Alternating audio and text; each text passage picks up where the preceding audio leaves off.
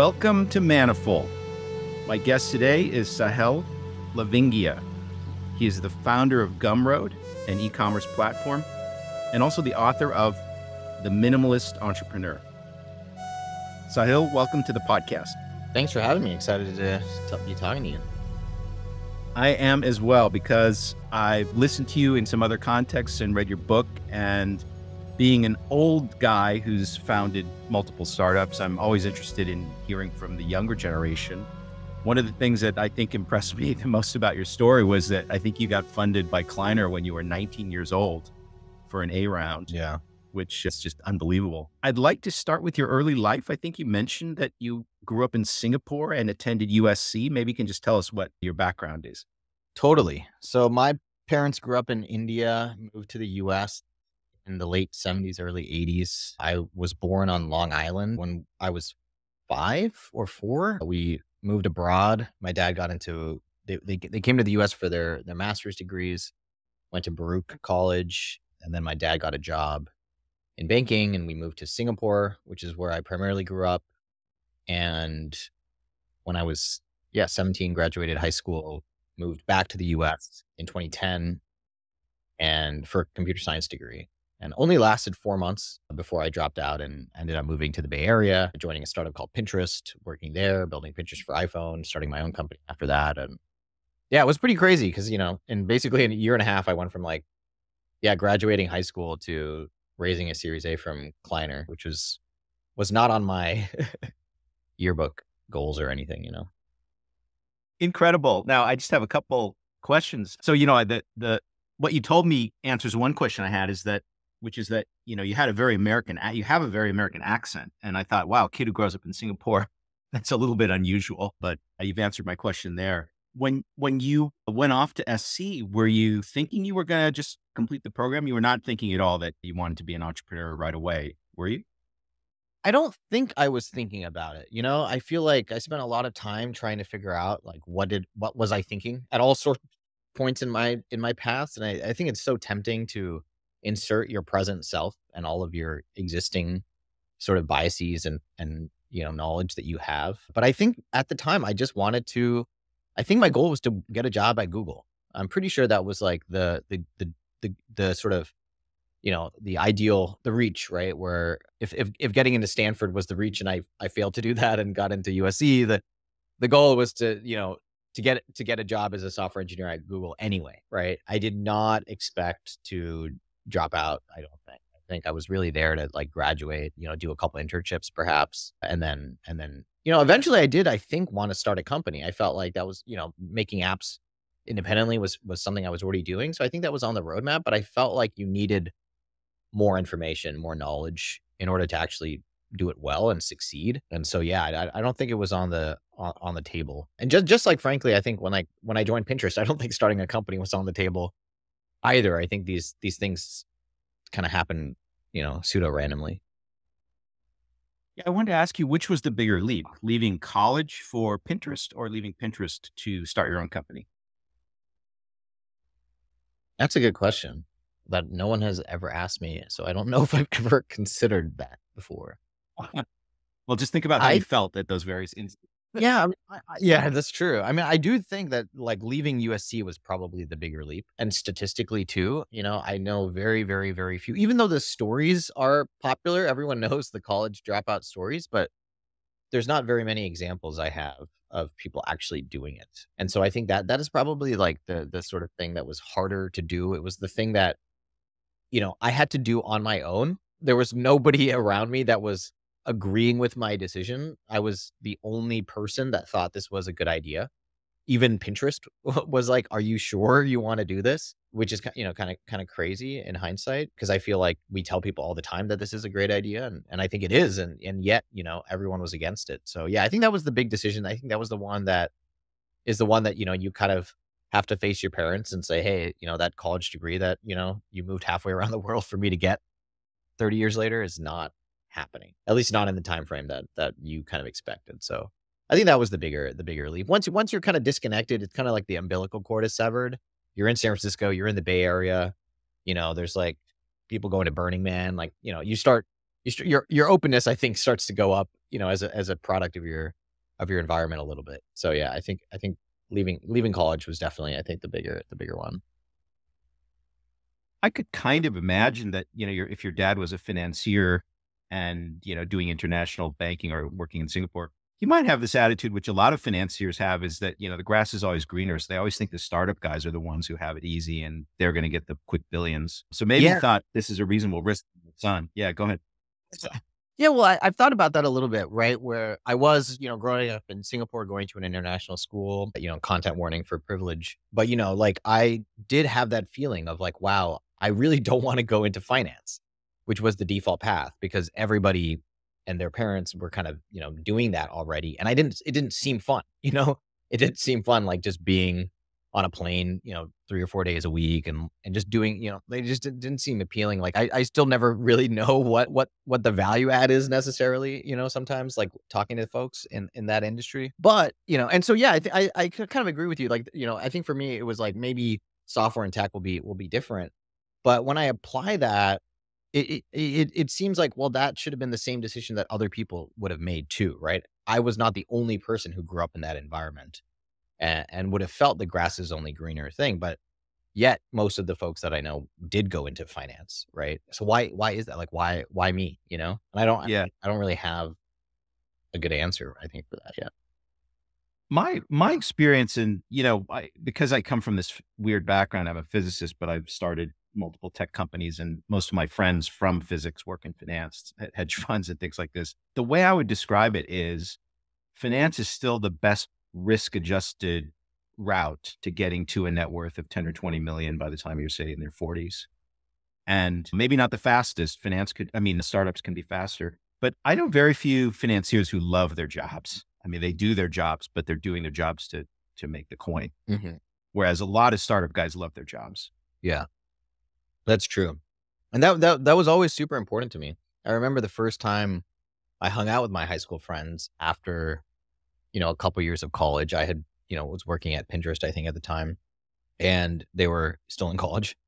And, some of them were maybe doing internships. And I was like the only person there that loved what they did for work, or like had that expectation even that I should. And it was definitely kind of jarring to be like, no, I think, yeah, I'm probably optimizing, like risk adjusted. Yet, joining Pinterest at the time didn't look maybe the smartest thing.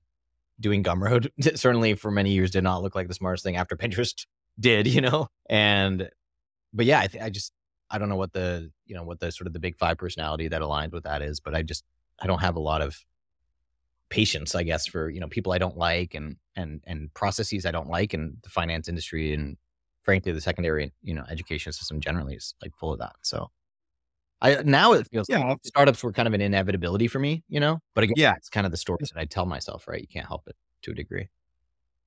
I think, from an Evo psych perspective, if you're open to experience and the kind of person who's something of a leader and creative, leading a small team that you handpicked at the age of 20 and not having a boss. I mean, you have a board, but you don't really have a boss.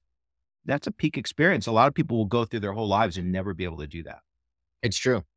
Yeah, I mean, it's kind of crazy because I grew up in, I feel like I grew up in San Francisco, culturally, even though I didn't because I was on Twitter so much, I think, as a kid. But now I live in Oregon, and it is interesting to like, talk to the average 19-year-old here and feeling like, oh my gosh, like I really did not appreciate like how unique my experience was, being able to raise $7 million at 19 is just like it doesn't happen very often. But for, when you do it and then there, three other people who've done it, because you had dinner yesterday, in Soma. Yeah, you tend to think that it's a lot more normal than it really is.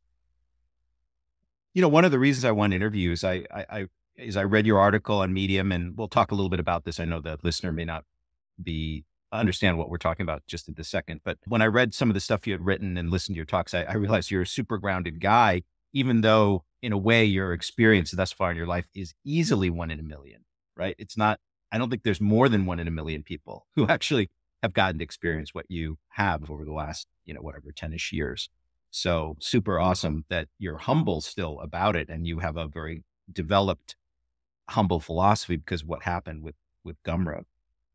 Let me just jump in there and just get some of the basic facts, which I learned from, I think, from your article or from listening to your talks, just out there for the audience. So you founded Gumroad, which is an e-commerce platform, which allows, I would say you were going to say this better than me, but roughly allows creators of digital things or services to monetize them by directly selling them on the platform. Is that fair? Exactly. Yeah. So we started in 2011. And I think the kind of key insight, nowadays, lots of ways to sell content on the internet: Substack, Patreon, Gumroad, Teachable, etc., and all awesome products.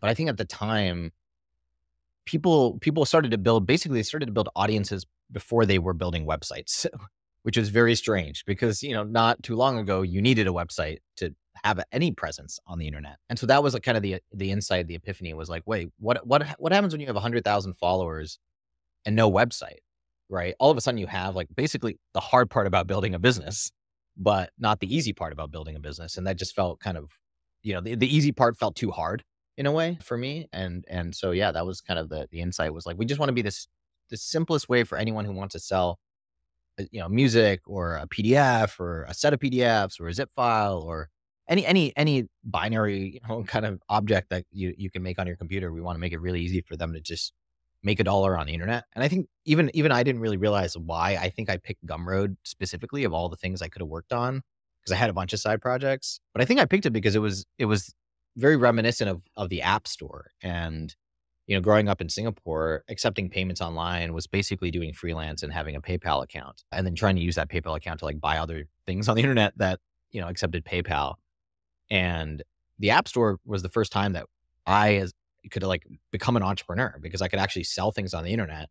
And then Apple, for their 30%, would take care of everything else, right? Legal and tax. And I would just get a check, 3 months later, with my $300 or whatever, right? And I felt like, oh yeah, like the internet is for this, it's for connecting people, of course, but once people get connected, payments is going to be a big part. And so that's kind of what led to Gumroad, and we still like to think that we're like the simplest, fastest way to get set up. If you want to sell something on the internet and you've never done that before, you don't have a website or any presence beside maybe a Twitter account or an Instagram account or something like that. Once you connect, next you have to be able to transact. I think so. I think that, that might be sort of a lesson from human history or something where, it's sort of speech and then money, and money is sort of a form of speech, a form of communication that, took a lot longer to develop conceptually, I think. But yeah, to me, it's sort of like the internet without, peer-to-peer payments, would be like society, without money, right? Like it would not really function super well. It would be a lot, right? So a lot of IOUs. So you had left college, you were working at Pinterest, but you were still doing some side projects. Then you had a inspiration moment where you conceived of, this building this functionality so people could transact. And then you set about raising money and you were able to raise an A round of 7 or 8 million from Kleiner-Perkins, which for the audience is one of the top, one of the most prestigious funds in Silicon Valley. Could you just talk about that fundraising process? Like at what point did you decide you go from, okay, built this project, it's going to be a company. Now I got to go raise, and 19-year-old kid raises an A round from the top fund. Yeah. So I was at Pinterest. This is April. So I'd been there for maybe 4 or 5 months. And this was, like I dreamed about living in Palo Alto. Like one does when they're 16 years old. Yep. But I was finally here. And so I was spending weekends building stuff, hacking with other people on stuff, meeting people. And so, yeah, I just had so many just different side project ideas. And Gumroad was the first one that I sort of worked on 2 weekends in a row. And so I think that was probably the first signal that there was something kind of more meaningful here where I kind of wanted to work on it instead of just to learn something new or to build something generally. And then really what happened was like, I started getting emails from people basically saying like, when are you starting a company? Just presuming that I was a founder or had that aspiration or desire to. And I remember getting an email from, I think it was Craig Shapiro from Collaborative Fund, who ended up being the first investor in Gumroad. He saw Gumroad on Hacker News. I had titled it My Weekend Project. And yeah, he sent me an email and he basically said, hey, if you ever decide to start a company, I'll give you 10 grand. And I think I replied saying, what if I started an LLC?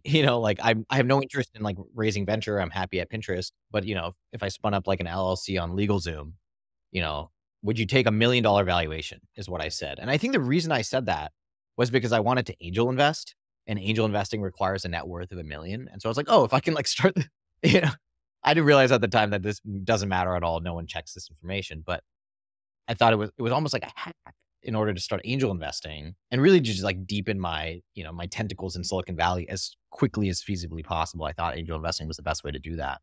And he said, yes. He said, yeah, if you spend out, if you send me a bank account. And so I created, went to LegalZoom, spent $300, created Little Big Things LLC, and then took his 10 grand, did nothing with it really. I got, 2 or 3, 4 more of those emails and, yeah, I sort of realized like, wait a second, like I could actually be a founder, And so, yeah, eventually that virus kind of got to me and I said, why would I, even though Pinterest was awesome, why, like the experience of being a founder, being able to experience that, as you mentioned, at such a young age, effectively skipping like 10 years of career growth, being able to raise and the people wanting to give me it, to write money into the startup were really great people. They were people that if I had done every single thing right, I didn't dream of them ever being on my cap table, right? People like Max Levchin, the co-founder of PayPal, who I had read about, but didn't expect to ever meet. And so when I was able to do that at 18 or 19, it was kind of a no-brainer in a sense where I was like, how could I say no to something like this? Which to be honest, I think foreshadows some of my problem, which is like, generally maybe some problems with society is like, you kind of just go for it because so few people do get that shot. You sometimes don't actually question, like, should I have taken the venture capital? Should I have committed for, that long? But I think at the time it was like, wow, I really can sort of, I think of it almost like climbing or something where you can fall, but you can only fall so far back. And once you raise a Series A from Kleiner, like that's, forever in a way. Right. And so even if I fail, it's sort of going to anchor me to being able to do something that I think will sort of have perpetual value. And so I think that was also part of, I think, why I did that. But I think along the way, I was very clear with people, and I think I still am, about like, look, this is who I am. Like, I like to build stuff. This money is going to allow me to build stuff without having to think about making money. So that's primarily why I'm doing it. If this thing starts to work, we'll see what happens. And I think as long as you have the skills to actually build what you say you want to build, the sales pitch is not actually that complicated. I think what happens when people say that, they struggle to raise money is often that they don't actually have the skills to raise money or to actually build the thing, which is why they're raising money so they can go hire people to build a thing.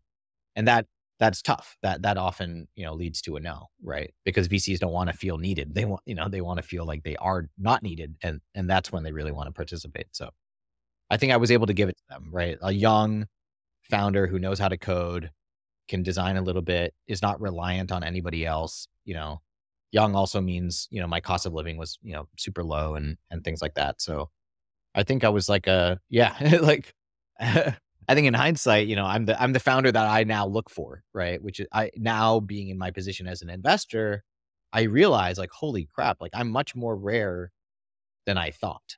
Like trying to find this kind of person. I thought I would start a fund and I would go find hundreds of me, like, all around the world. There's this quote, talent is evenly distributed, but opportunity is not. And so, with COVID and remote, like I think people actually, and this is a lot of my growth in the last year, I think has been about like, why do I continue to be surprised, when the data doesn't seem to line up with that. So yeah, anyway, it's something I think a lot about.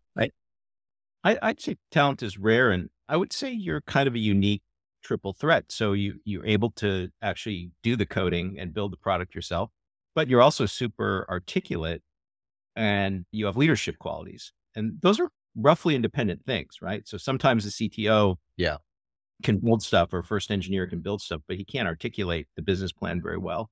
And maybe he doesn't have leadership qualities, and you could shuffle around. Like the CEO usually can't build anything. Right? So I think you have three very independent qualities that are unusual. Yeah, and I would say like Um, most people who I know who've raised, that age do it with a team. And yep. I did it completely by myself. I had no team, no co-founders. I didn't know a single person in Silicon Valley, less than a year before that. But were you at that age, were you as articulate as you are now and is able to talk to, a super powerful venture capitalist, or was there a little bit of a learning curve for you?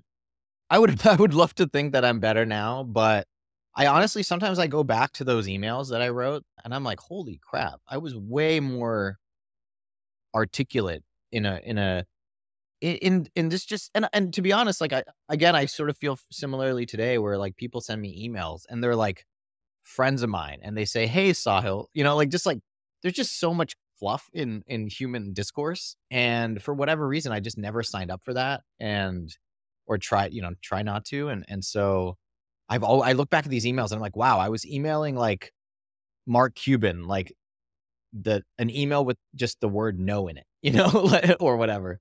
Like I just have and to be honest, I'll tell you where that comes from because I actually have unpacked this quite a bit, and maybe it answers for the humble, grounded stuff too a little bit, which is all men are created equal, and I think that has just my parents ingrained that into me so deeply, which I think is part of why like now the conversation about privilege is quite prevalent, but I like didn't know that word, even though I certainly grew up, in a sort of a top, sort of a quartile family in Singapore, blah, blah, blah, all that kind of stuff. But like, yeah, I just think they never would I ever expected that I was better, smarter, harder working like than anybody else. I was just completely in the middle of the bell curve on everything.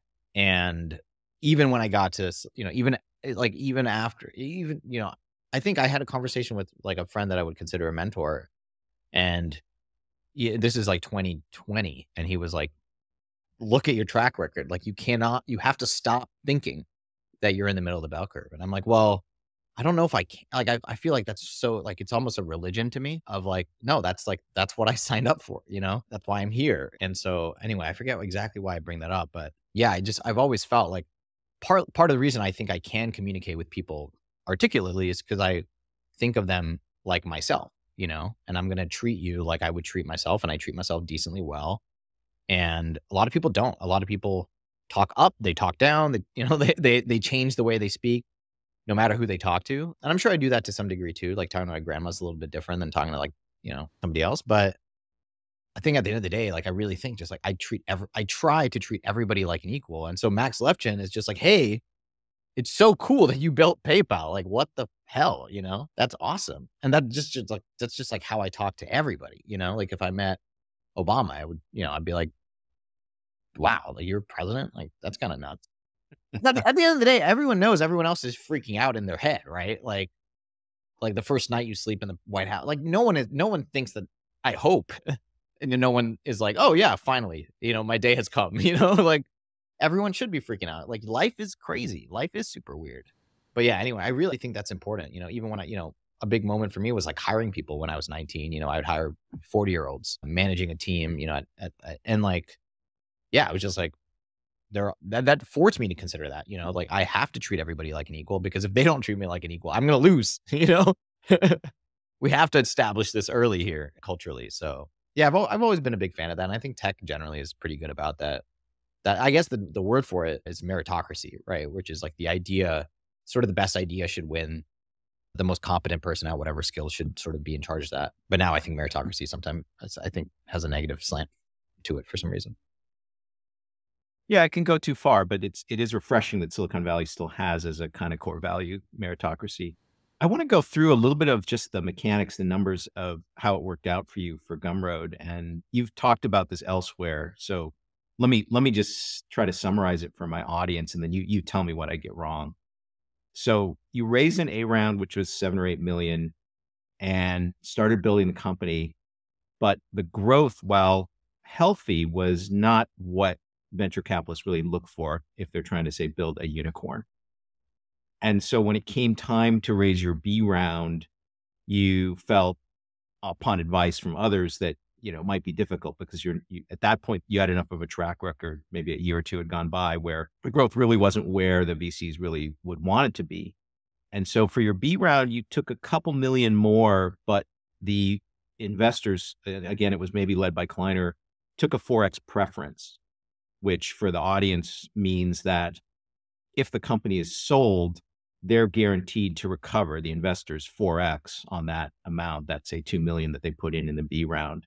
So that creates a hurdle if you're tracking this 7 or 8 million in the A round and then another 8 when you include the preference.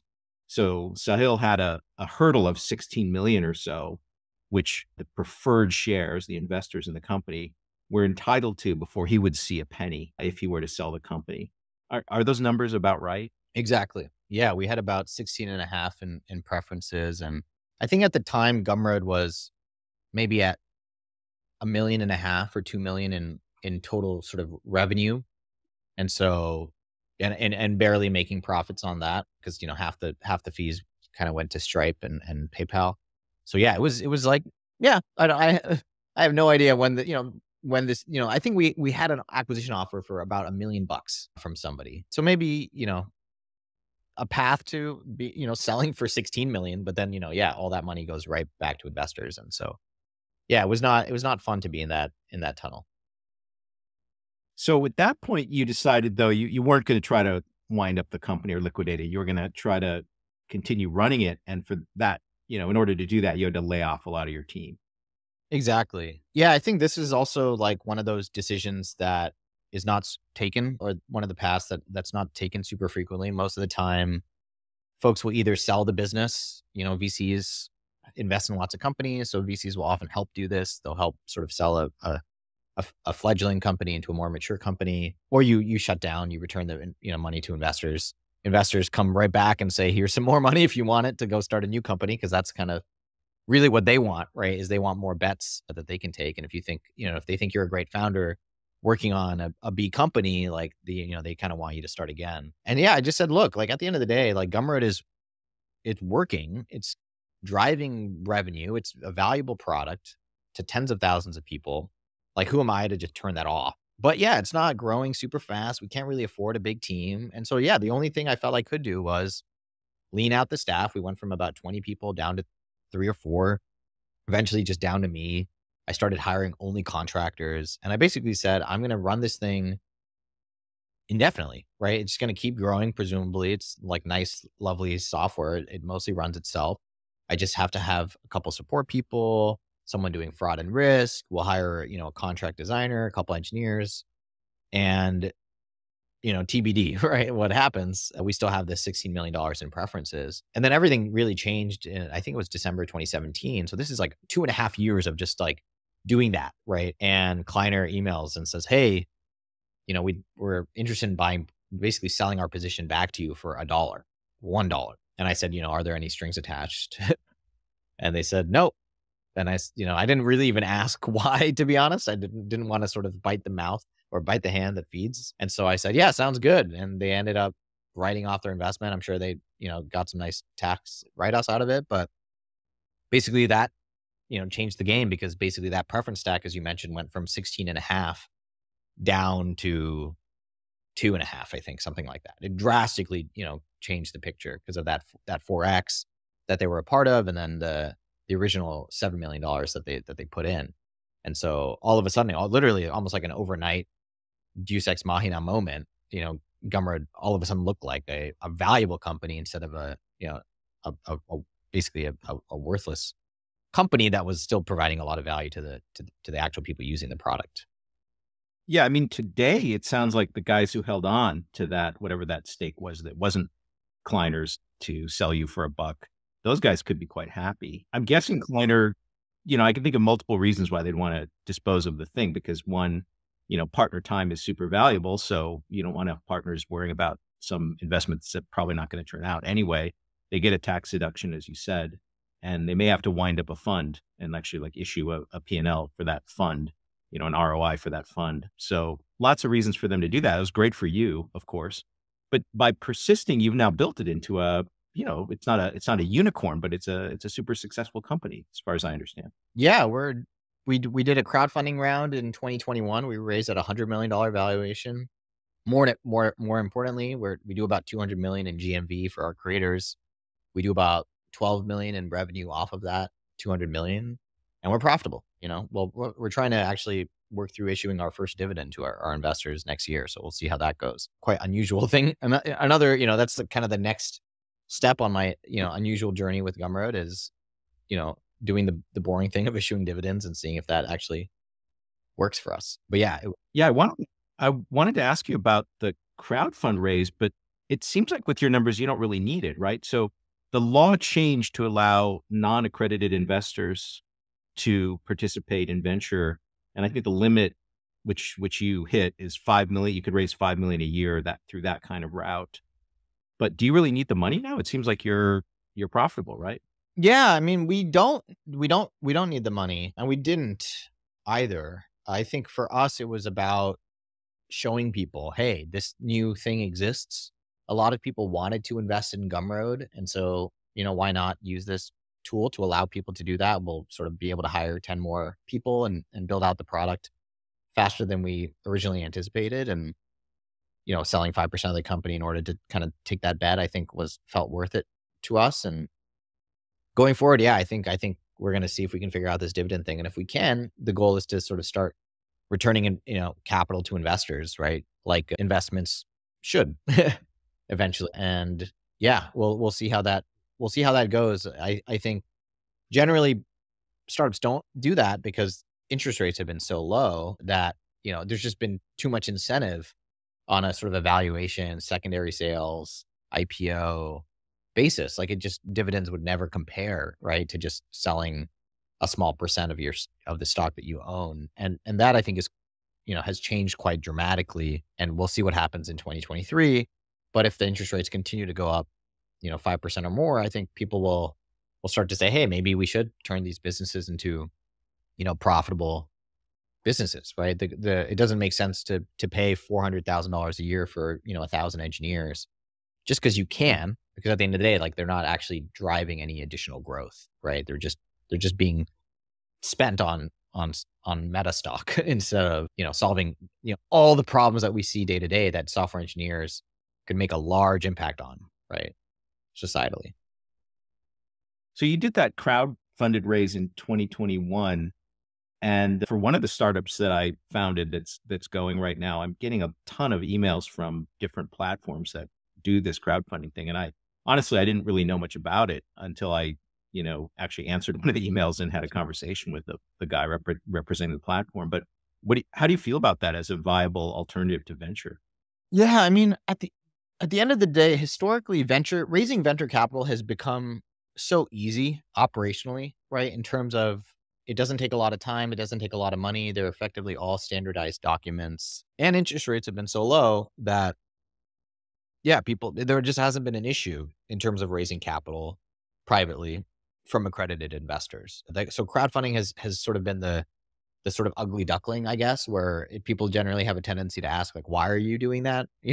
Like, what's wrong with your business that you can't raise money the other easier, cheaper way from better, more famous people or whatnot? And yeah, but I'm hopeful that over time, people will realize that it's not about just raising from professional investors. It's about like allowing the average person to have equity in a business, right? At the end of the day, equity is how people get rich.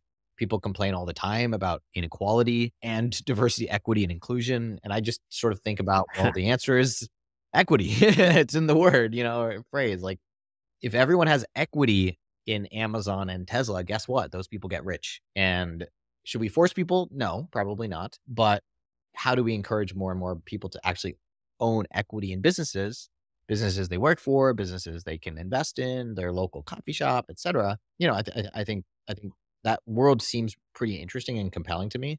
It doesn't seem like a world that, has tons of lottery tickets turning into billion-dollar outcomes, but in terms of, again, getting 4, 5, 6, 7, 10% return, I think it would lead to a much more stable growth sort of mechanism for society. And so, yeah, I think it's still new. I think I'm hoping that it gets easier to do.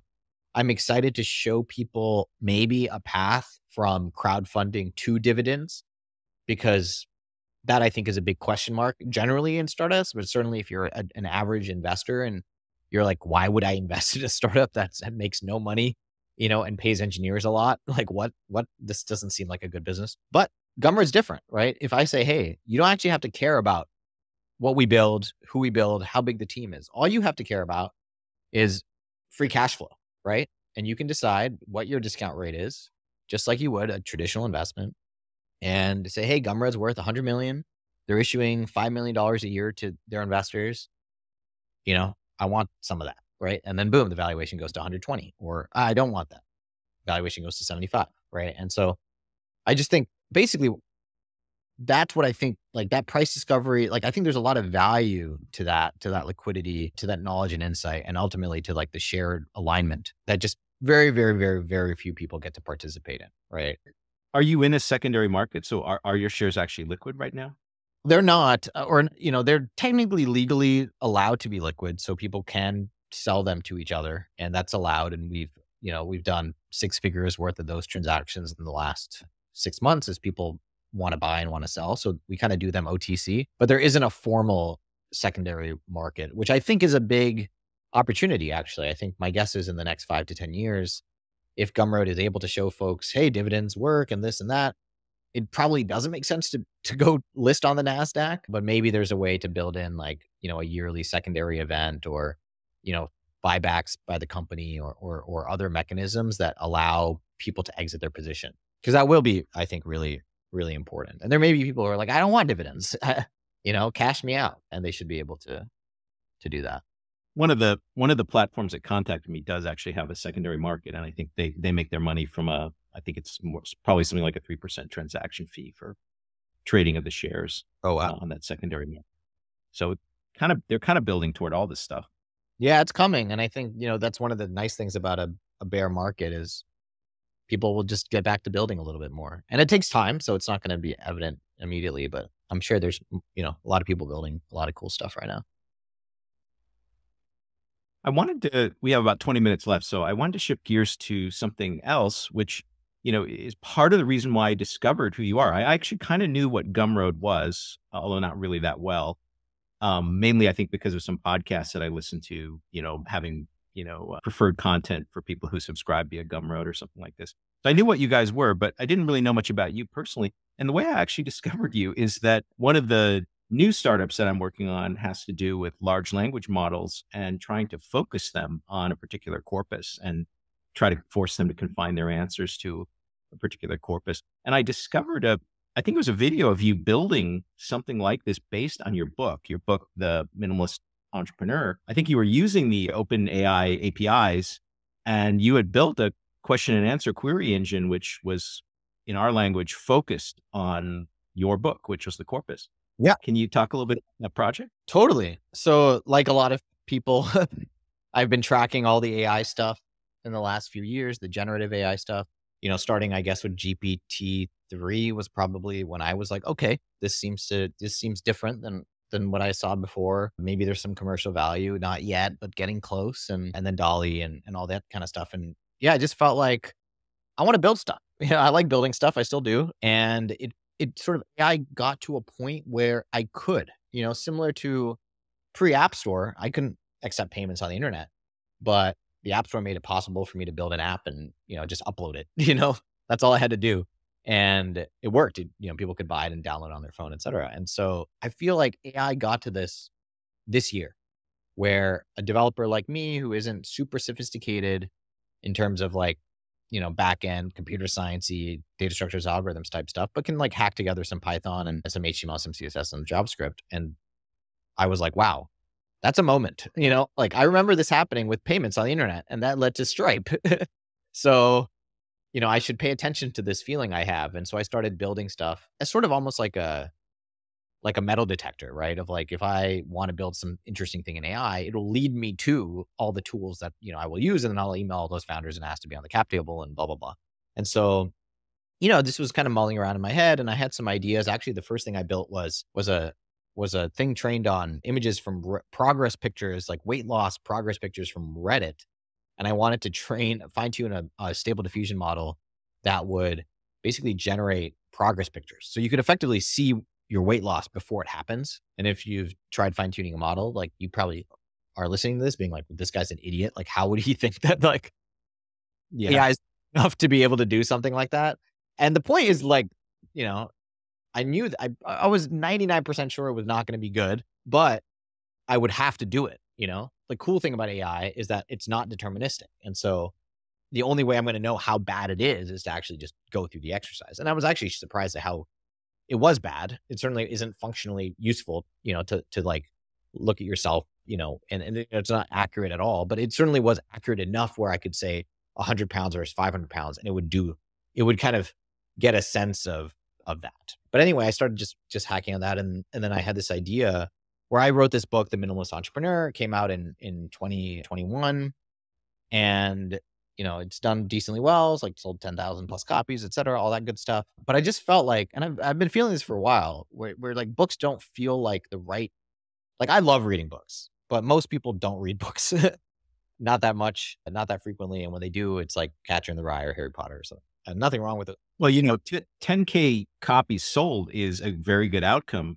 for a nonfiction book, but you might reach more people with one tweet. Exactly. And so I felt like, their books are still great, and I still read them, and people should continue to write them, but maybe there are different kinds of formats that we can explore. And AI felt like one of those. And I saw this, I forget exactly how I saw it, but I sort of realized like, oh, like, one issue with GPT-3 is that it's not focused, right? It's just like, you can't ask it questions on like a book or something like that. You can ask it if it happens to have read the book as part of, its training, maybe, but not really. And so what I discovered was this concept of embeddings, which blew my mind, which was just basically this idea that pretty simply, I could take 50,000 words from my book and effectively find the most relevant 500 words. And that means that that's enough that I can just put those words directly in the prompt, and effectively, all of the code is, all the sort of conditional logic is just actually part of that, prompt window that the user doesn't actually see, but it basically says, Sahil is, the founder of Gumroad. He wrote a book. This is a question, answer it, right? That sort of thing. But what you can do with embeddings is you can actually say, by the way, here's some context from the book that might be useful. Insert all of that in the context, and then answer, sort of have the AI complete that prompt. And when I realized that insight, I was like, wait a second, this is an amazing use case for AI, and this would make chatting about a subject interesting. And at that point, this is, before ChatGPT. So now chatting with AI is popular again. But that was a pretty, I think, key insight I had, which was like, there's a better format for like question answer. Question answer is, really, AI's become really good for question answer. People don't know this yet. And so I'm going to build a chat UI, for my book, basically to be able to talk to my book. And so I built that, askmybook.com. It's, like maybe 200, 300 lines of Python. It sort of takes the PDF of my manuscript, turns it into a CSV file of pages, and then takes that pages CSV file, creates embeddings on it using OpenAI's API, and then uses those embeddings to, stuff the prompt. And so it's effectively like sort of two things happening. But yeah, it's kind of magical. It's kind of magical when you realize like, oh, wow, it's just like, it's a very simple thing, right? But it feels like you're sort of standing on the shoulders of giants. It's like I built Google search without having to build Google search, just by building the box, the input. And so it's pretty crazy. It's pretty cool. And I have some, stuff I'm working on now that I think will be pretty interesting too. I'm happy to talk about, but I do think AI is getting to that point where, people can build consumer facing applications with it, which is important, right? Because at the end of the day, Google Assistant is great, but like you need 1,000 engineers to do that, right? Or Alexa or Siri. But like, I'm just Joe Schmo. I'm one dude who likes to build stuff. And we had a very that I can do. We had a very similar realization to yours, also pre-Chat GPT. And for the audience, let me just unpack a little bit because you just explained what you did. And by the way, I'll put the link in the show notes, but if you're interested to see how this works, I would definitely suggest you go to Ask My Book and see how well this works. It's only, as Sal said, a few hundred lines of Python. I believe you chunked your book into page length chunks. And then through the embedding engine, you basically map that page of natural language into the word vector space. So all of these large language models work by taking the semantic meaning of human natural language and mapping to a vector in an abstract space of human concepts. And so is that right? Your chunk size was about 1 page. Is Exactly. that right? Exactly. Yeah. So he then, if you type in a query, it can take that natural language query, map that also into the embedding space, find the vector which is closest, which has the smallest inner product with the vector corresponding to your query among all those 1 page vectors that came from his book. And then he can use that as a prompt, hidden prompt to the AI saying, hey, take this into account and answer this guy's question. And you get extremely good results. I mean, I've played around with your Ask My Book functionality. It's extremely good. It's crazy good. And one thing that I think is so empowering about it is that it is almost like coding with natural language, right? Where you're sort of able to say like, if this, do that, else do this, by actually just writing it out, which is kind of, it's almost like a transformer, right? Where you're able to effectively write pseudocode and then like kind of it sort of does what the proper code would have done if that code had been written. Right. In a separate setting, like some listeners may know about Codex and Copilot and stuff like this. Like we're talking about tricks to allow you to ask questions and then the AI answers using information that's in Sahil's book.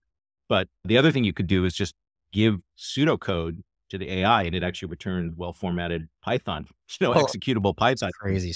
Yeah. It's crazy. So it's very, very, very exciting to see AI get to a place where consumers will start to use it, because what that means is that consumers will start to give AI all their data, and reinforcement learning will start to happen, I think, at like, 10, 100x when you're all these people starting to like upvote and downvote AI picks and all that kind of stuff. Yep. So that's going to be, I mean, I can see the feedback loop, right? Of like, you launch an app, you get 10,000 users, the model's kind of crappy, but these people need it badly enough. It's the people who are the best and most forward thinking that probably will use this tech anyway. They're going to inform the model. And then the new model comes out and all of a sudden the model's like 50 times better and now works for everybody else too, Yeah. The key is what you just said, that you're going to suddenly have huge corpuses of reinforcement learning data, which previously hadn't really been used in GPT-3, but was used in ChatGPT. There was a lot of RL stuff in ChatGPT. And I think, if that's what it leads to, I mean, that's pretty epic, right? I mean, the believability, I think the information, I think they said this, where like the accuracy is roughly equivalent, which is why they don't sort of give it a 4. Maybe they intended to make this 4 but like, I think the human rating of the responses, like it just feels so much better, right? It basically is like learned to like speak like how you would expect a human, like kind of a librarian to kind of speak, which I also think is, by the way, just like a fascinating thing to think about, which is like, you kind of mentioned my American accent, right? But like, what if like I kind of have like an international accent. It's like, what if this is like the accent of AI, right? Like it's just the most monotone, boring,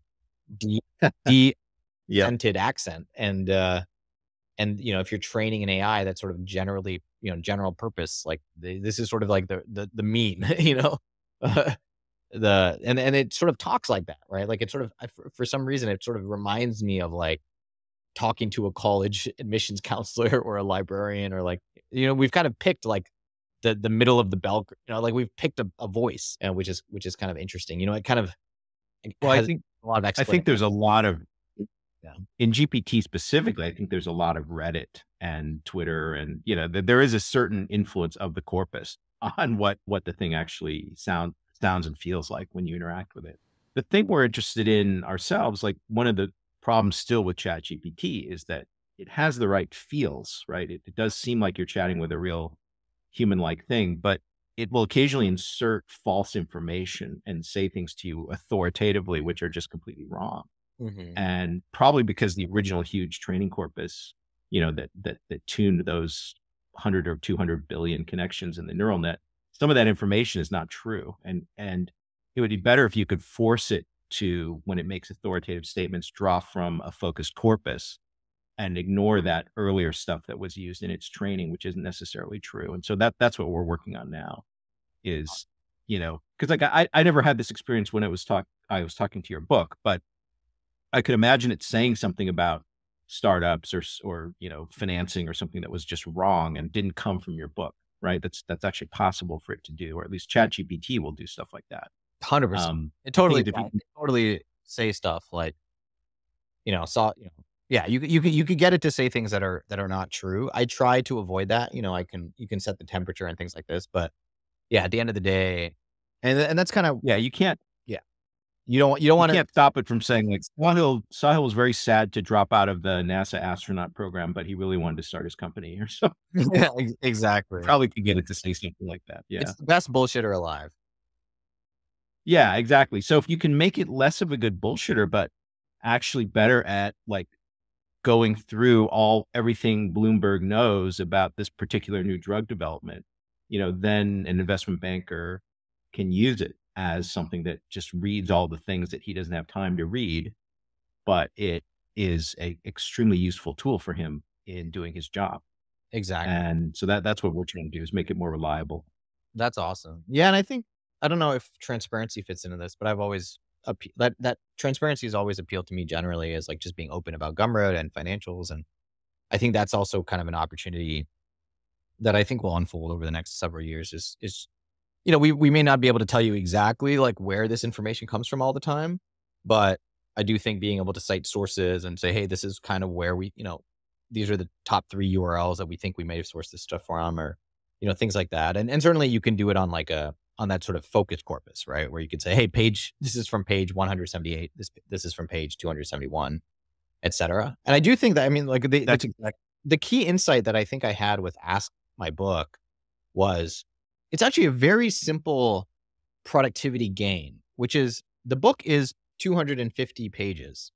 And I'm telling you, based on your question, the page, right? Like, or the 3 Yeah. or the 4 pages. And so it's, even if that's all that's really happening, that's still a massive productivity gain, because you basically went from, 250 pages to like 100x. Yeah.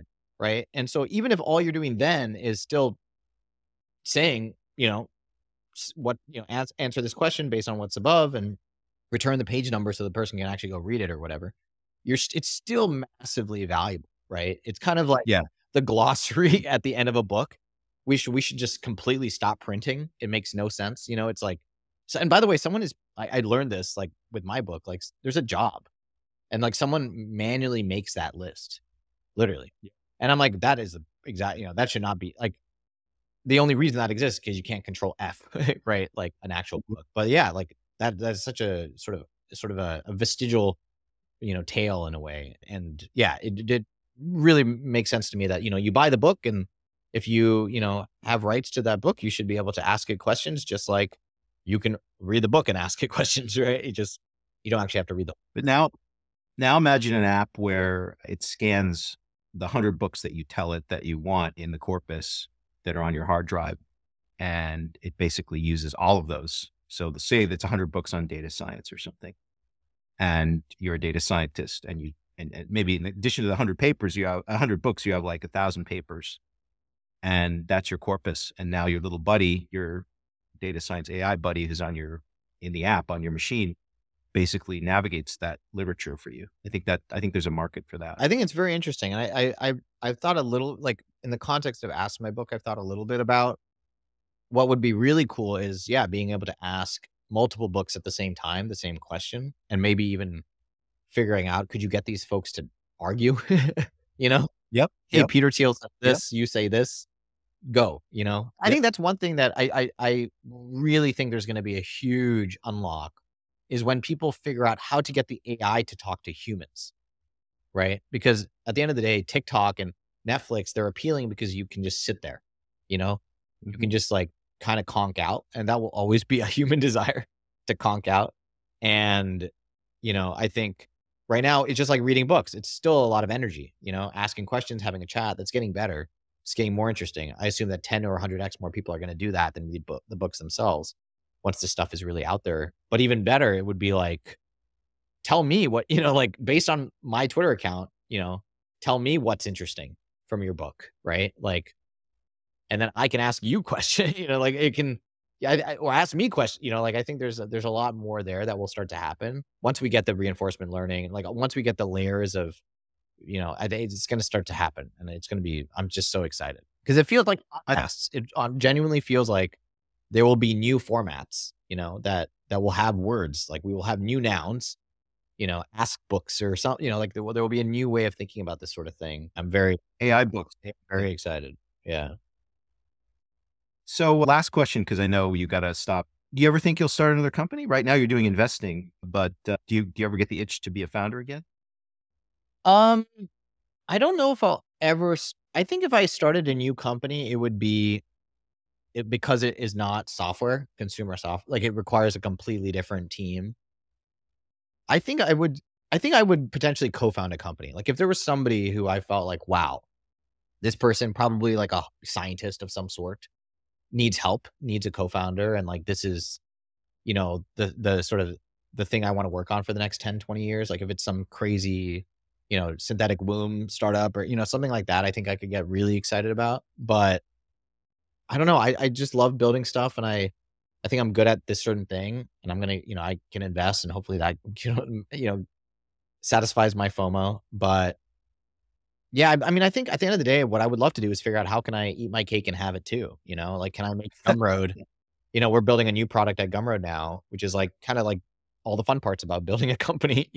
I don't have to hire anyone. I don't have to fire anyone. I can just say, hey, we're building a new product now. And so, if that works, we'll spin it out, and that, may be a new company, and I might be the CEO of two things, and, Gumroad kind of becomes more of like an incubator lab type deal. But yeah, I'm always just kind of thinking about, like, do I need a company to do that? Right. But at the end of the day, that's just a legal concept. Right. And yeah, I don't know, but I'm open to it. But I also think, like, I'd rather, what I've learned in the last, especially even with building stuff for the AI, what's so important is to just solve your own problem. Right. And I think a lot of people, especially when markets were really good, or like, I need to go start a company. What can I go do? What can I go solve? What skills do I have?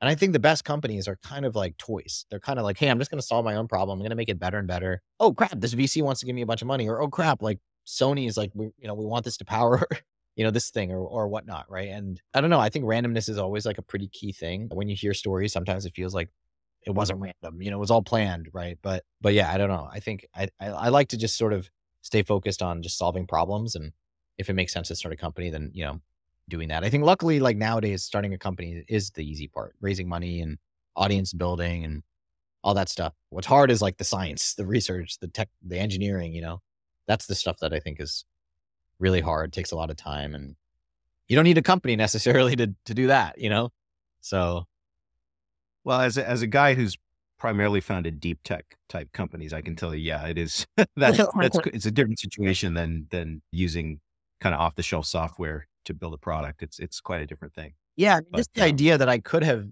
built Gumroad in a weekend and then raised $1 million off this like 20-hour project, right? Like, it's crazy.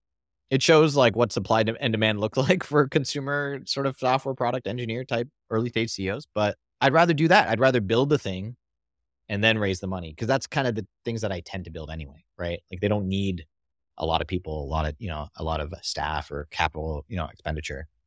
They're sort of simple apps, But yeah, I could totally see myself, like, I'm not opposed to it. I think a lot of people are kind of like, I'm done, and I'm like, I'm definitely not done.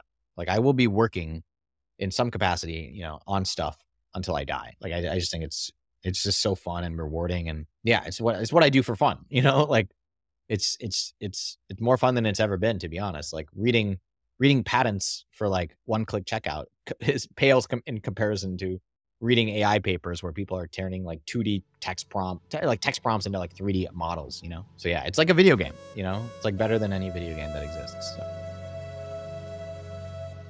all right. Well, Sahil, I know you've got to go, so let's just stop here. Thank you very much for your time. It's been fantastic. I really look forward to seeing some of the future projects that you work on. Thank you. It was super fun to do this. I really enjoyed the chat.